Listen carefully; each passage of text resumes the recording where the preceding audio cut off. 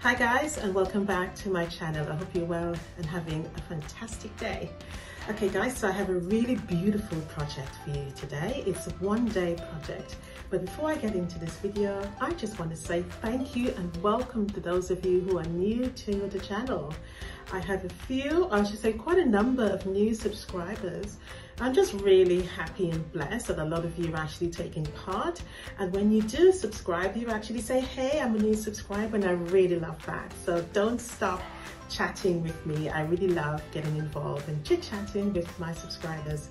So thank you all of the newbies. And for those of you who are always rocking with me, hey, so happy to have you back and welcome back. And for those of you who have never seen me before and you just managed to drop by, welcome. Hi, my name is Karen and my channel is called Crafty Quilting Designs. My husband and I, just to give you a little bit of an update, have been traveling around Australia, and for everybody else, as usual, you're going to notice that I'm actually in a house. Okay, so we've moved into a house. And I'm going to share those details with you as well, since you've literally been sharing my life all this time. So I'll show you that transition. It's a bit of a challenge, to be honest, a bit tough, definitely. But yeah, you know, getting back to normal life now. So when we've been here probably about a week, I think it's literally just a week, not very long at all. So I will share that with you. And I'll also give you a tour of my sewing room, okay? It's not completed yet. It's still lots of things to do. There's still lots of things to do. I'm sure, as you guys would know, when it comes to moving. Okay, so enough of all the chit chat and all the introductions. Let me share with you now what we are actually going to make. So it's a table quilt, and I found the fabric. I actually shopped my stash for this one because I found the fabric when I was unpacking all of my bits and bobs. I'm so happy that my sewing machine is here now. God, she sounds so beautiful. She's lovely and smooth, because before I left the UK, I had her service and she just sounds so lovely. So it was really lovely to sew with her again. I gave her a hug. I said, I missed you, baby. Don't ever leave. You wouldn't think I'm referring to a sewing machine, right? But nevertheless, she is wonderful and she was well looked after. So there was nothing wrong with her at all. So really pleased about that. So that went really well. So with the project, as I said, it's one day. I use a charm pack for this one. And I also use linen at the back, which was really great. I've used linen before, never had a problem, but I only tend to use it with sort of the quilts that I know is going to be used in a sort of heavy structure way, not on the body as such. So like a table, if I'm going to use it, or sell it as a blanket for the grass, so you know, a picnic blanket, then perfect. I use linen for that because I think it gives a little bit more structure, gives the quilt a little bit more weight also. So I tend to use linen for that also, or I may even use, you know, those really heavy fabric curtain materials. I would use that also for it. So there you go. So that's literally what I do if I'm going to make a quilt for those sort of purpose. Nevertheless, guys, that is where we are at the moment. Before I go, I just wanted to add that I have got lots of stock of things that I have, quilts, bags, makeup bags, the lot. So I'm actually planning on selling them. I'll be launching the website soon enough, and I will share those details with you. I just cannot store them anymore. They're actually literally in another room because it's just too much. If I were to put it in here, it will pack the whole room out. So it's in there, and so I'll be sharing that with you. I'm really excited about the website actually, because before I left the UK, I used to sell them on eBay, and that really worked out fantastically. So it was, and my sewing room was a lot bigger then, so I could store them there and still have enough room in my sewing room to sew and move about, etc. But I think if I pile them in this room, it ain't gonna happen. It ain't gonna happen. So I will share that with you guys. So with that being said, I think that's it that I have to tell you right now. I could show you the project. I'll do that right now because it's right behind me. So as I said, I'll show you the back first. And I use a plainish fabric with a slight little detail of leaves on the back. And what I love about it is I can actually see all the print impression of the quilting. It's like did very simplistic quilting. On the front, I just love these colors. They are so beautiful and vibrant. Look at it.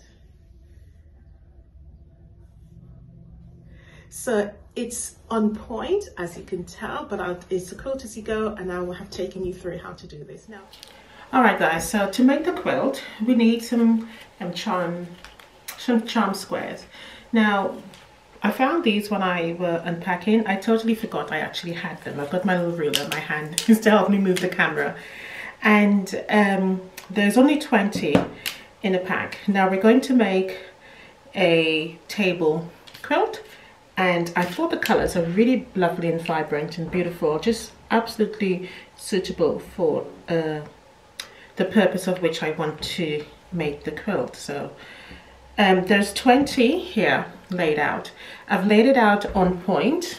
So to lay it out on point, all you simply need to do is start at one end. I'm just going to move the camera with my ruler. Start at one end and work your way down. So as you can see, I started from here, 1, 2, 3, and I just worked my way down. Now you would notice that I have some extra empty squares there. Now, I'm not sure at this point what length it is actually going to be, because I'm not really concerned about that. My aim here is just literally to use up these 20 charm squares that I actually got on sale. Now, I tend to buy a lot of fabrics on sale, I really do. I think that's most of the times when I actually shop. The only time I sort of buy fabric the normal price is if I'm actually doing a sew along, and then I'll buy the fat quarters for that purpose. Nevertheless, I tend to buy a lot of yardage, and I like cutting it down so I can create my own sort of layer cakes, etc. So in this particular case, I bought these on sale, and I think I probably paid about £3 or £4, somewhere around there, £5 maximum, I think, online. It is online fabric store I used to buy from when I was in the UK. So it only came 20 in a pack. Now, obviously now I need to fill these empty spaces here with something else. So I went shopping in my stash, and I decided was to cut from yardage, and I cut, I think it's 20 in this one as well. I'll obviously tell you, right? And I obviously cut a separate one. Now these are batiks, and so the impression in my head was that I wanted this piece here to be in the middle, and so I chose a very contrasting or very fabric that will fall into the whole layout, the color scheme of the actual quilt. Now, if you're ever having problems choosing, colors of fabrics to work with, the best thing to do is to work with scale. So let's talk about the prints. If you look, you can see that most of the prints are either very small prints. Okay, so if you want to sort of add your fabrics into scale in that way, you can work with smaller prints in the scale of the fabric, or you can go with the scale of the actual colors. So you have your lights, you have mediums, and you have your darks. So you can work your way with that. You can also pick up the different colors within the actual fabrics that you're trying to work with. So what I'm drawing at is the fact that as to why I actually chose these from my fabric stash. All right, so I think with this one, there is little tones within this color here that I can pick up to use with the 20 charms, and also with this one as well. Okay, so I think it complements it very well. If I even were to add that together, it works, even if I were to add the orange. All right, and this is sort of a burnt orange, especially this one as well. The colors really contrast. So hence the reason why I shop in my stash for this particular batiks here and this one. Okay, now these batiks were what I used for my Summer Stars quilt along. So I cut into 5" squares. So what I'm going to do is actually lay them out into the areas where it is missing. Excuse me. So, oh, I did not drop that one there, so I'm going to fit them in there, and I'll just put it down so I can do it a lot more effectively. So I'm just going to fit it into the spot. Now with batiks, there's no wrong or right sides. Well, that's what most people say, but I tend to look at it very carefully, and sometimes I can see slightly paler color, yeah, and sometimes it's either, you know, if it's slightly paler, I will then choose the brighter color print. So in essence, what I did cut, let me tell you, is 1, 2, 3, 4, 5, 6, 7, 8, 9, 10, 11, 12, and the center one, 13. Okay, now, so that looks pretty good. Okay, and I think that looks really lovely. Now, when you're doing a quilt on point, you obviously need to take into consideration what you are going to do with the ends. I'm going to point it down here with my ruler. So obviously we have those on point or diamond shaped ends. Okay, now you can do either two things. You can just line it up there and cut it, but then you can just waste in the fabric, or you can add setting triangles, and that allows it to be level off and squared. So again, I went back to my stash, and this time I got some 6 inches square. So I cut from my yardage, or so I should say from my fat quarter batik, and this is what a whole piece actually looks like. Now for this quilt, I would actually link the it in case you haven't seen it, so I'll link it in a card. And what I also wanted to say is that there's another way of actually making an on-point quilt. So, and I've actually done that in one of my videos, and I'll link it for you as well. And in that particular video, if you don't want to lay it out on point, you can still lay it out normally as squares in a row.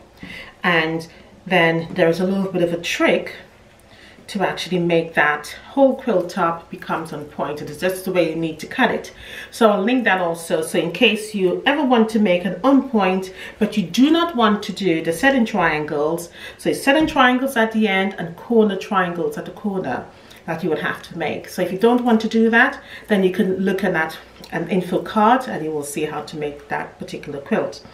Now going back to the setting triangles at the end, I cut some 6-inch squares, and I've cut those squares into half, so I have them there. So all I'm going to do basically is then to just add it in. So in that sense, what I am creating is my edge here, and I'm filling in the spot so that I don't have those ends open. Okay, so I obviously need to cut a little bit more. I didn't cut enough.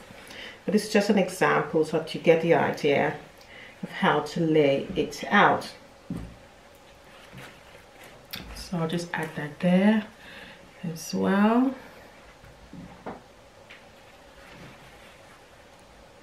Now, once we've done with the side triangles, we also need to now consider what we're going to do for the corners. All right. Now for the corners, I think I need 1, 2, so one more 6-inch square. So I'll put all the details in the description box down below so that you know what to do if you want to make this. It's looking really beautiful. Now for the corner triangles, and I'm referring to the corner down here. So the corner triangles here, still can't see in the corner down there, we need to add some more triangles there. So rather than use a 6-inch, I'm going to go for a 5-inch. All right, so I'm going to do a 5-inch, cut it, and I'll put it there. I'm going to lay the whole thing out so you can have a better view of what it looks like. All right, guys, so this is what it looks like now. So with all of the pieces actually laid out. So you can see the setting triangles there at the end, and I think the color really complements the tonality of all of the 5-inch squares in the middle. Okay, so the way we're going to actually stitch this together now, I'm just going to show you very quickly how to sew together on point. So what we're going to start with is this one here. So remember, this is our first row. So 1, 2, 3. Okay, if you're going to turn this into a quilt, you will do the same thing. All right, so 1, 2, 3 is our first row, then our second row is the next 2 diamonds, then you have 1, 2, 3 again. Okay, so the way we're going to start to sew this, let me just pull it apart so that you get a clear indication. So this is my first row here, so this one here, I'm going to start to sew this to this. All right, and then I'm just going to keep moving my way up. Okay, so front sides together on this one. Okay, and then once I've done that, I'm going to start this one here. Okay, and then this one here. All right, so in essence, you're going to just start this 3-way path here. So we're going to move, we're going to sew at an angle to get all the rows done. That's how we're going to sew. So this is my first row here. This is my second row. This is the third row. Okay, this is the fourth row. So we're sewing at an angle to go all the way down and complete it. All right, and as you go, you will graduate the length of each of the rows and you will get it completed that way. But so far it looks pretty good. I am so loving the colors. Now what I'm going to do for the back, I'm going to use linen. And you may think, well, why would I use linen? Well, I think because it's a little bit more stronger, it's a little bit more structure, and I think because it's going to be used as a table quilt, I think the use of it will be more sturdy than having cotton at the back. So I think that's the reason why I will do that. I have used linen before and it really does make the quilt a lot more structured. You can also use a polyester and linen blend or a linen and cotton blend, which is many times you will get. So like curtains and stuff like that. So you can even use that. You can even use a piece of curtain that you absolutely love. You've got lots of beautiful florals on it, or sort of complements the tone of the quilt top. So you can use that as well, because at the end of the day, it's not going to be used on the body. It's going to be used as a quilt for the table. All right, and so the quilting here is literally going to be lines. Okay, not so sure 100% about it. I'll see what it looks like, because I usually tend to change my mind. But looking at this, I think sometimes when you do lines, it does make it so much more structured for the use of which I intend it to be. So that's a pretty good overhead shot there of what it looks like. And I think it's a good length, which I'll measure up for you once obviously it's been done. So I'm going to get started on the sewing. So just as a reminder, starting from this end and working as long, it doesn't really matter what corner you start from. I'm going to show you this corner here because this is the corner I've added the corner triangles here. Okay, so again, the first one is going to be this one here onto that 1/4 inch seam, and then the 2 sides, and then I'm going to continue all the way down. All right, guys, so I'm going to get started and I'll show you the outcome. All right, so I've sewn the first 4 together. So 1, 2, 3, 4. All right, so you can see separated there. Now, what I'm going to do now is sew these 3 together, so front sides together, and join these 3. Then at the end, I'm going to do the same and add front sides together on this end and this setting triangle here on that end. So then that row is completed. Once that row is completed, and then I'm going to add this second row onto the first row, and so I'm going to continue. So my third row now is going to be 1, 2, 3, 4, 5.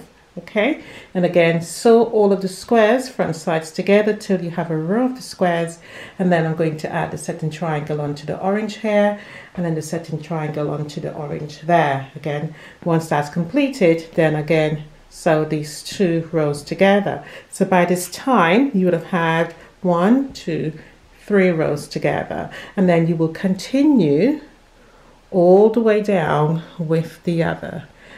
Okay, and then in no time at all, you will have been completed. Now, I said before, if you wanted to do this as a quilt, you can make it exactly as it is, all right, as your first row for a quilt top, and then you can do another again as the same thing, and then what will happen is that you'll have a beautiful sort of triangular pattern in the middle here that will continue with all the setting triangles, a different color. That just came to me a minute ago there as I was sewing. So yeah, you can actually do that. So you can do this as a quilt. So one row, probably 3-4 rows, but do it in the sense that you complete it as it is with the setting triangles, and you'll have such a nice little, it will continue, your on point will continue there as you go, if that makes sense. Yeah, so all of these, if you join another row together, you will still have that on point. Okay, and then you'll have a different color going through the middle of the quilt, which I think is look really beautiful. I think I'm going to try that actually. Yeah, I think I'm going to do that. So well, I've already started another quilt project, but I think for my next one, I'm going to try that and see how it works. To, you know, make a quilt on point in rows and do it as a quilt as you go. But yeah, so far so good. So I'm going to continue now with all of the rows, and then I'll show you the completed quilt top and what it actually looks like.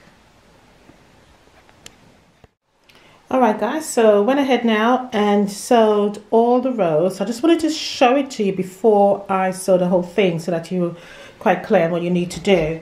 So this is my first row here, second row, third, fourth, and all the way down to the top up here. So they're all individual, i.e. they're all singular in the sense that they have not been stitched together. Okay, so so what I'm going to do now is, as I said before, now I'm going to fold these front sides together, and I'm just going to ensure that I line up my points here. Okay, so at each intersection where these charms meet, you need to ensure that it's all lined up really nicely. So take your time and line up this. Do not line up the edges here, the triangle. Yeah, the important thing here is lining up the charms. That's the most important thing. So I'm going to go ahead and do that now. I'm going to use a pin and pin them all together just to ensure it doesn't move when I'm actually sewing together. So let's get started on that.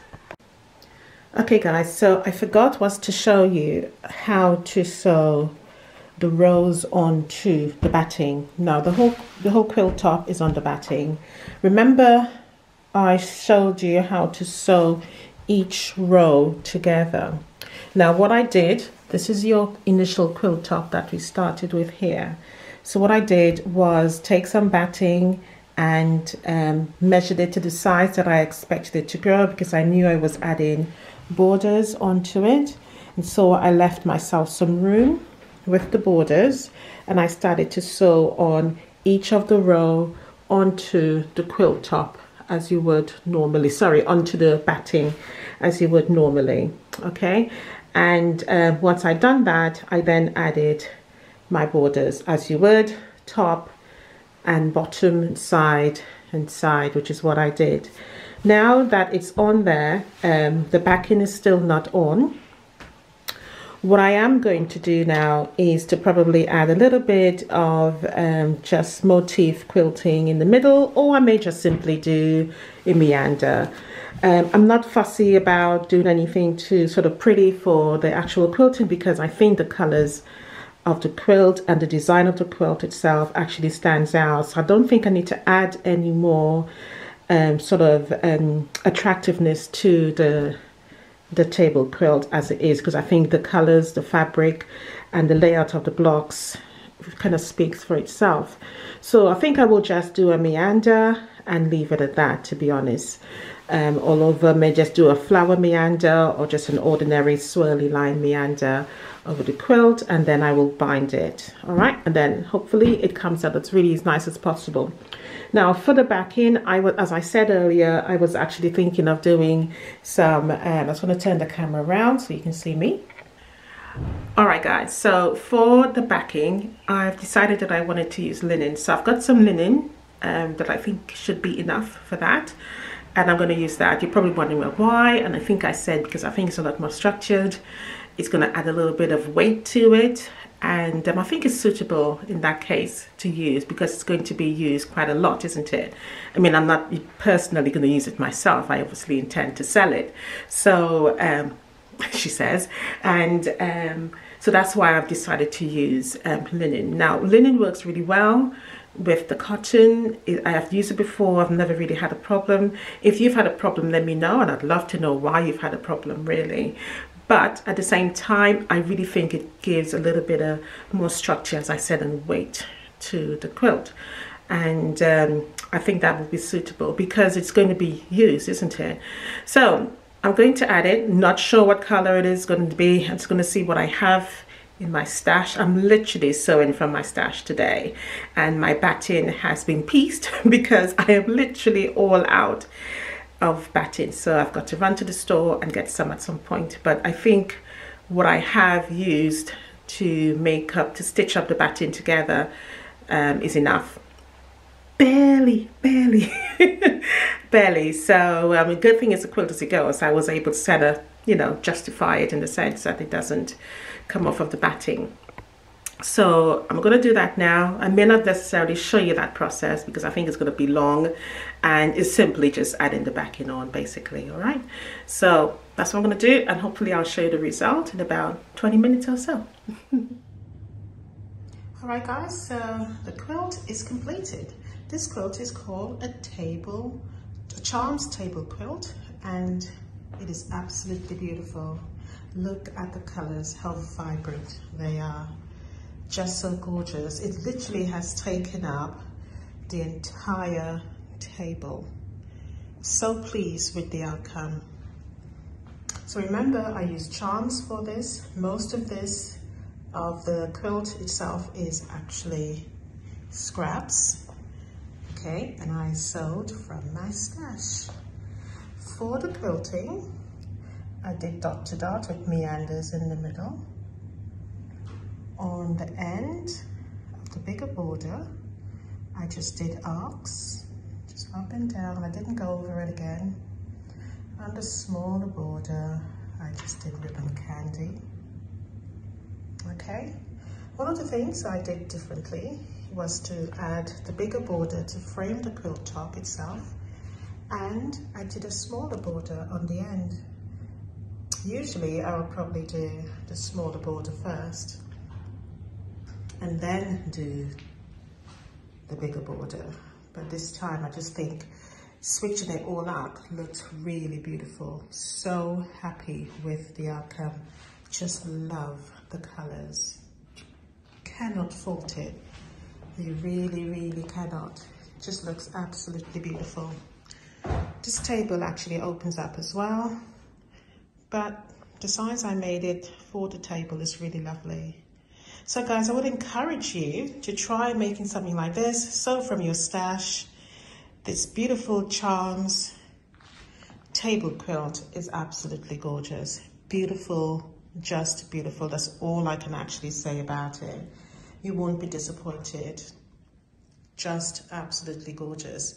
It took a day to make, and I say a day, a full day, definitely, of sewing. This is literally what it took. I did not stop all day. I just wanted to finish it, so it took a day. Obviously, minus stopping, cooking, making dinner, etc. But yeah, it's a lovely quilt, guys. Do like and subscribe. Definitely give me a thumbs up for this one. I thought it was absolutely gorgeous, absolutely gorgeous. So in love with it. Oh my God, I'm just so stunned with this table quilt. It's just so gorgeous, absolutely gorgeous. So guys, like and subscribe, give me a thumbs up, leave a comment. I really want to know what you think of this. This is something you can actually make. Let me know. So bye for now, and happy quilting, guys. Really happy quilting. Love you lots. Bye for now.